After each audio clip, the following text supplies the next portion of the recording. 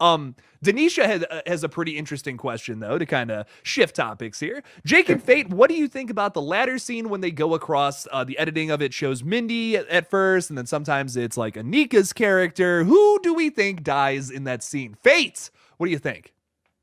Really curious because it does. Like, so there's the one shot where Anika's standing in the ladder area, and then there's another shot where it's Ghostface, and it looks like Ghostface just took out Anika. Is that like a clue that Anika's Ghostface? Maybe, but no. But no, I wonder. It has to be two different shots. It has to be. Although they did the same thing in Scream 5's trailer. Remember with Billy, she sees Ghostface in the mirror, and it wasn't Ghostface; it was Billy. Yeah. So I wonder if they just edited Ghostface over for a reason. Maybe it's somebody else, and they just want us to. Maybe it's a character we're gonna find out or something, or maybe it is Anika, and she gets stabbed or something. They just don't want to show that as she's like walking across. Maybe she gets stabbed, gets on the ladder, starts trying to sprint across, and Ghostface starts tilting it, and she falls off and dies. Because you get enough to know she falls off that ladder and dies. So somebody has to, man. Yeah, it has to. Well, the thing is that. So it's either Mindy or it's Anika, clearly. So it's one of those two. If it was Mindy, that'd be crazy. Imagine that's how Mindy dies, dude. Like, that'd be vicious too. And to have a character of that caliber die in a scene like that, it would be really shocking, I think. But yeah, she's trying to go. She just is about to get to the end, and Ghostface tilts the thing, and she falls, and Chad's got to watch his sister die. Yeah, dude, that's vicious, man. Oh, that could be a rough scene. It's got to be two separate filmings, though.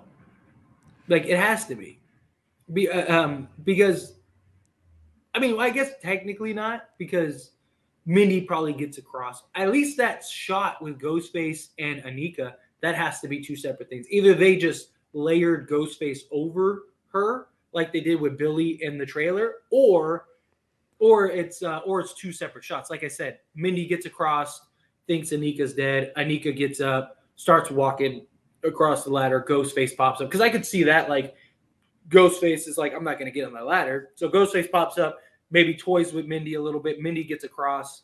Then you go and, Ghostface starts walking away. Anika gets up because she thinks Ghostface is gone, starts coming across the ladder, and then boom, here comes Ghostface back in. She's halfway across, walks up, ladder starts shaking, and then boom, she dies. That's the only way I see that making sense. Makes two separate shots, like I said. Okay, Greg makes a hilarious point here, which I'm going to tell you right now, I would not hate this at all, saying I think whoever falls off the ladder falls on Samara Weaving and they both die splat. Okay, hear me out on 1 second, because Greg, I love this. That would be insane. Imagine the opening scene, right? It's Samara Weaving. She gets a phone call. She's walking around with all that garbage and stuff, and she's like, I don't want to answer your stupid questions about scary movies. If Samara Weaving is watching this, that was a terrible impression. I'm so sorry. But let's say she walks outside and she looks up and it cuts to a title card. How disappointing would that be? Dang it. 30 minutes into the movie. We get this scene, and then it cuts to Samara Weaving. She walks outside. You don't hear the conversation. You've already heard it. Fucking Mindy falls off or whatever, and they both crack their skulls on each other, and they both just die. Dude, I would be losing my mind. I would be going completely insane if they did something like that, because it would be the disappointment, and then the immediate 30 minutes later, what? I'd be losing my mind. Dun dun dun. Splat. 2 splats. 2 for 1, baby. And then we get the splat bubble. In comic books, splat. She falls and you get the cartoon splat bubble. It's ridiculous, but that's so fucking that would be amazing. I would not expect that at all. Do it. I agree with you, KillJoy Fate. I agree with you, Jake decided. Right.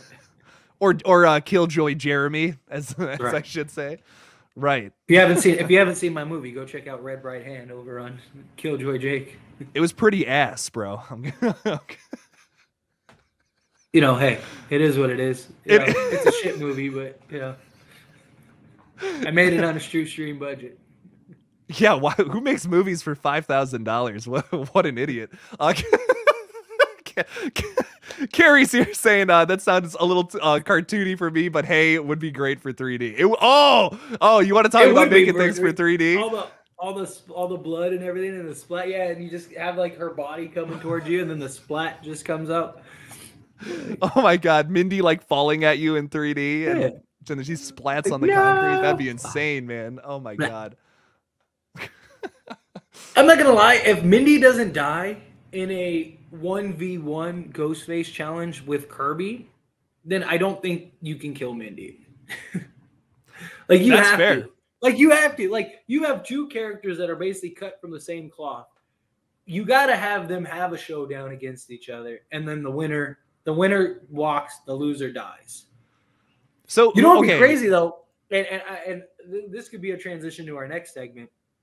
So what'd be crazy is that if Kirby is Ghostface, and she and Mindy have this like 1v1, maybe Kirby already knows all the answers because she's the accomplice to Ghostface. So she already knows. So like maybe they're this like crazy obscure questions that like no one should know, but Kirby knows all the answers because they've already researched it. So like, you know, Mindy's like, it's a question of like, who was the first person ever to die on film? Like da-da-da-da-da. And they're like, how am I supposed to know that? And it's like, Kirby's like, you know, it's whatever, Walter, whatever, in 1933. And she's like, how do you know that? Like, that would be just like, that'd be a dope scene. And then at the very end, Mindy gets slaughtered. You see her, Ghostface just kind of looks at Kirby. Kirby's like, oh, we think like, oh, it can't be Kirby. And then at the end, boom, it's Kirby. And it's like, yeah, I knew all the answers. That's why.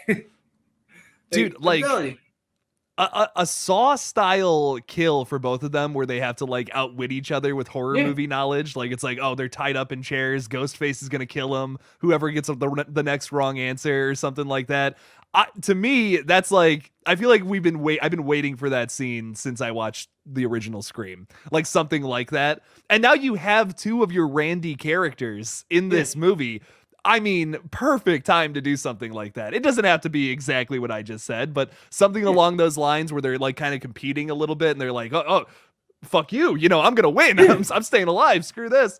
That's what I'm saying. Insane. Yeah. I think that'd be a missed opportunity if that doesn't happen.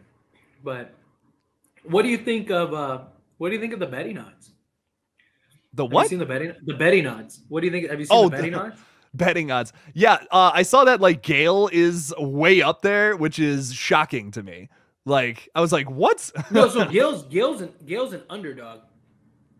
Gale's an underdog? Okay, let me pull this up because I haven't that was the only thing I remember from it. So Gale is plus. So the way sports betting works is minus means you have to pay that much in order to win. So like think of it in hundreds because that's how sports books work. So for example, if you see something that says minus 500, the minus 500 means you have to pay 500 to win 100. So that means that's the biggest favorite. They're the favorite to win. The plus 500 means you have to give 100 to win 500. So Gale is the least likely to be Ghostface. I read that the other way around then. Never mind. So Gale is the least likely to become Ghostface. What's really interesting is Kirby and Sam are like number 2 and 3 on that. Okay, I'm gonna throw this up on screen so everyone. Okay, I was gonna say I gotta pull it up myself because I was gonna say like if you look at it. So here, I'll wait for you to pull it up on screen. So almost there. Yeah, which is no, it's fine. But that's what I think is crazy. So like Anika's character, Gale, Mindy, and Chad are like the ones that are least likely. So yeah. So look. So as you see, least favorite is Gale at plus 520. So that means Gale is the least likely to be Ghostface. Second behind Gale is Mindy at plus 510. Wow. So that means they're saying Gale and Mindy have no chance. I actually think Mindy could make a lot of sense, especially with like the deleted scene that you had in Scream 5.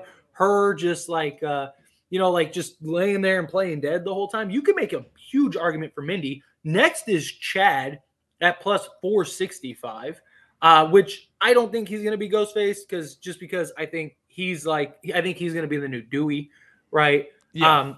Then you have Quinn at plus 235, and then you have Laura at plus 200. So basically saying that like they most likely that like the only way that they're going to be Ghostface is if it's a fake out death.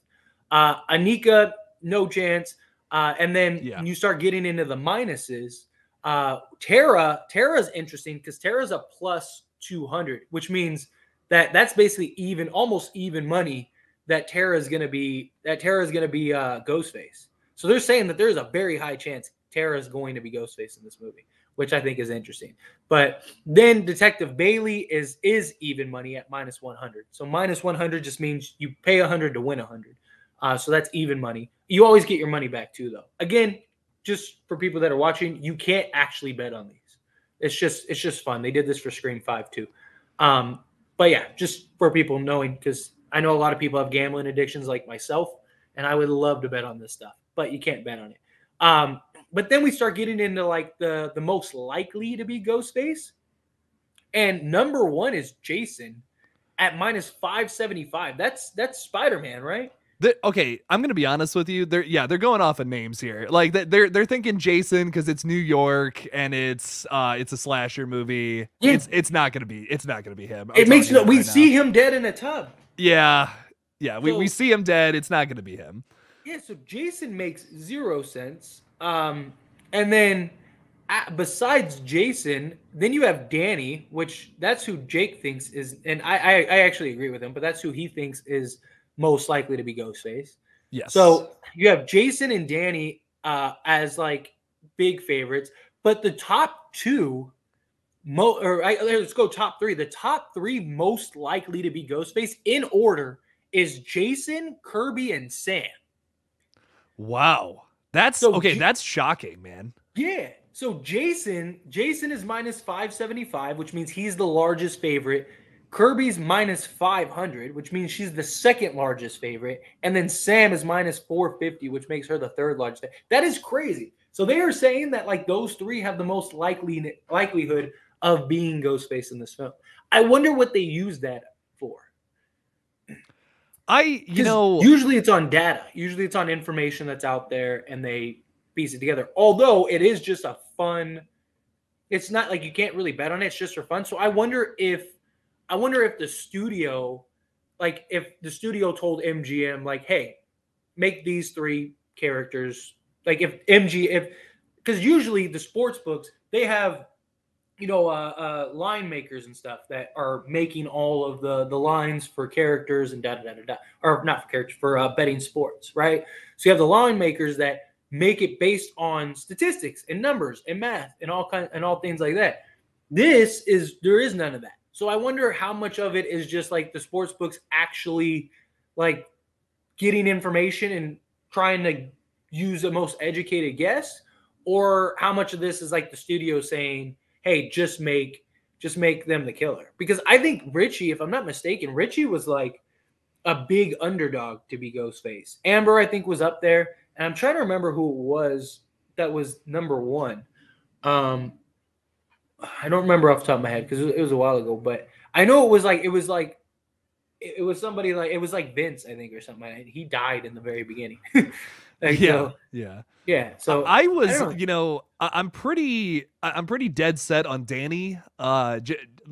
Just because, I mean, like, listen, the name, it's right there in the name. I feel like if you're gonna make a badass Ghostface, why not reference an already established badass Ghostface in the video game? I'm like, there you go. There's your reference in the name. It's got a Halloween last name, and he's also played a hooded psychopath on another show. It just.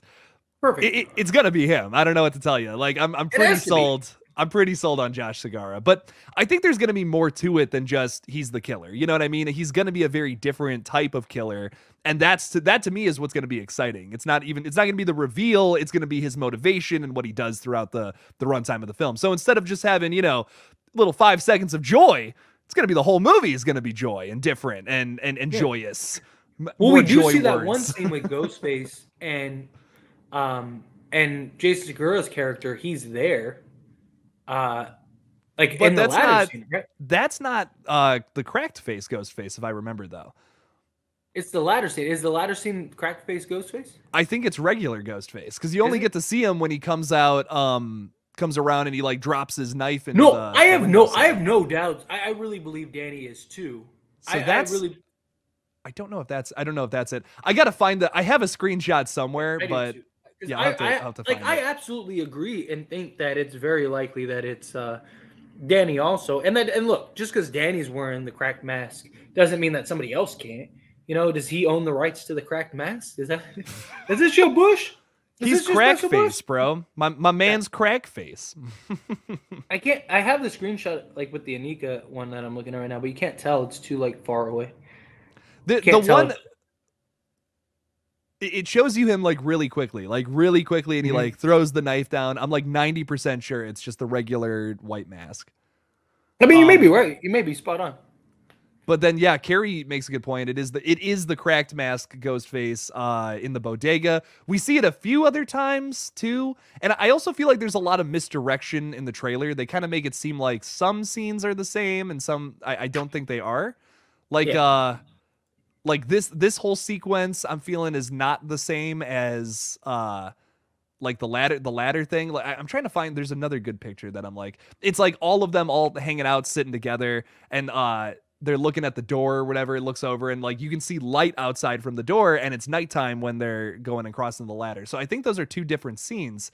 I wish I could once again I just don't have those screenshots. I wonder how many because like even the scene with the ladder, like when Ghostface shows up, like, and granted, it could just be he's a good actor.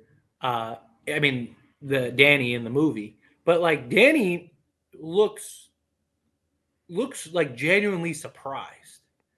Like, there's that one scene in one of the more recent trailers that's that you see like Ghostface, and then you see Danny, Josh Segura's character. You see him, and he's like, "What?" The like almost like, oh, like which makes me go like, so if he is Ghostface, either he had a really good reaction and he's playing dumb really well, you know, or he's just genuinely like surprised that like, wait a minute, like I'm Ghostface, and so who the hell is that? You know what I mean? Like it could be our dueling Ghostface theory that's been going around. It's something that people have wanted for a long time. Now, granted, again, it could just be a good accomplice, right? I mean, like look at.